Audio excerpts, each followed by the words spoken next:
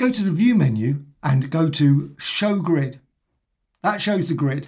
Grid and Access Manager changes the grid, changes the setting. Now at the moment I've got it as 100, so go to the basic section. Please check out my videos on how to change the grid. Set it to 100. Reason for 100 is got 100 up here. That's the stroke width. Just makes everything nicely squared, all fine, all so you can see it visually. So 100 and 100. If you've got 50 for your stroke width, put 50 there. So close that. Now I've got this reference line, which is exactly the same as this line. But I can set the strokes, the etc. dashes just by here. Just go up here. Now select the Move tool. Now sometimes this will not be, these things are not available with the Move tool. Don't know why, they occasionally disappear. However, you can normally get them via the Shape or via the Pen tool. And it was created by a Pen tool. Okay, click there and now you can see the actual settings. If you want just a standard line, just go to that one, the second option, not the first one. That one, that puts it just to nothing. Second, and then go for the dashes.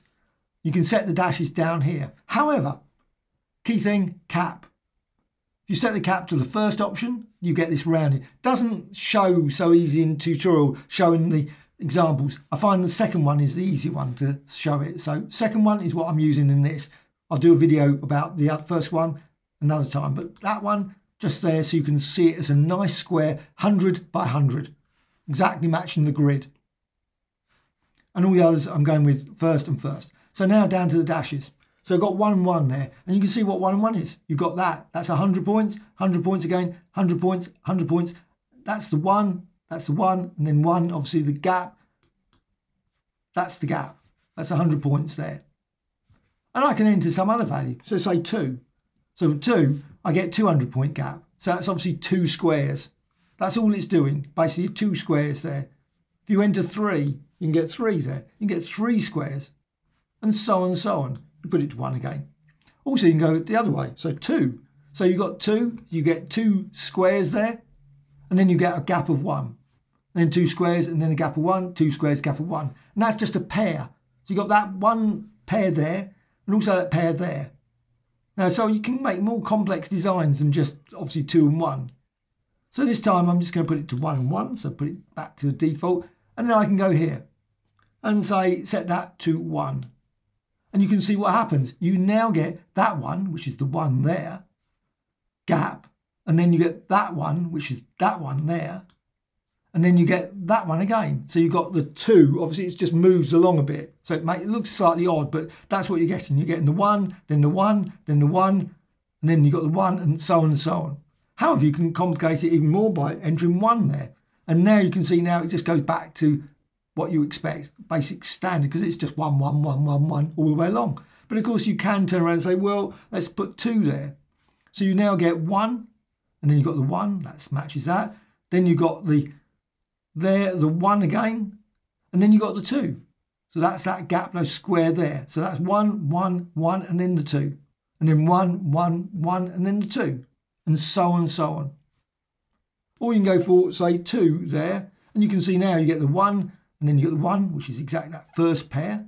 Then you get the 2, which is that one, and the 2. So 2 and 2. You can create a number of combinations using that approach. But also, like I say, let's just... Well, you can also enter, and I'm not going to complicate too much with lots of different variants. You can also use decimalisation as well. So you can say 0.5. So you can enter 0.5 in this, and you can see what you get then. You get 50 there. So it's obviously 100 points. You get 50 points. You get half of that square using 0.5. You can also enter 0.1, so you get a very thin line.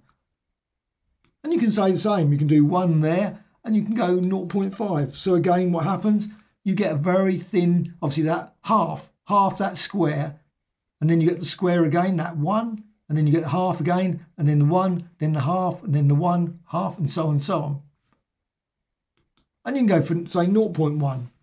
So you get, obviously, just a very tiny gap between that. And you can also go for, say, 0.1 there as well. So you get very thin lines, then thin line, thin line, thin line, all the way along. It's exactly the same as 1, 1, but instead it's 0.1, which makes it just thin and like that.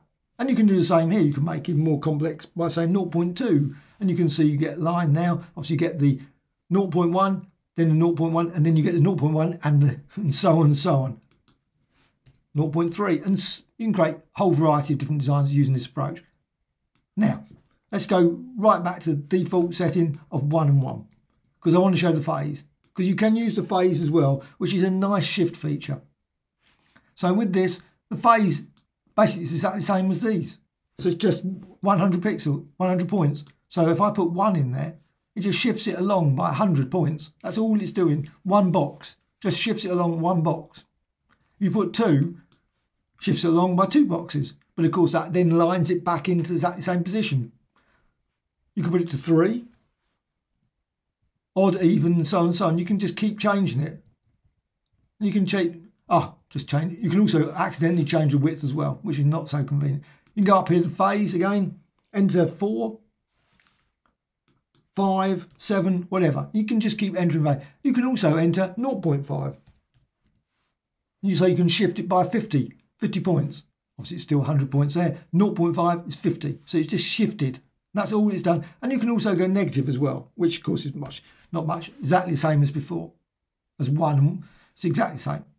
So you can also drag that down now. So as you do that, what you can do, just drag that down. You can see it fits nicely in that square. And you can select both those, and you can create a whole variety of different line combinations by using this. Or maybe just simply just dragging that down like that. So you get red, black, or any other colour, of course. Don't have to go with just red or black. And you can create a variety of different designs using this feature of dashes as well as the phase. And of course, as I said, you can also use these cap and other settings as well. But for demonstration purposes, I think the second option is going to be the best. Well, hope you found this of interest. Thank you much.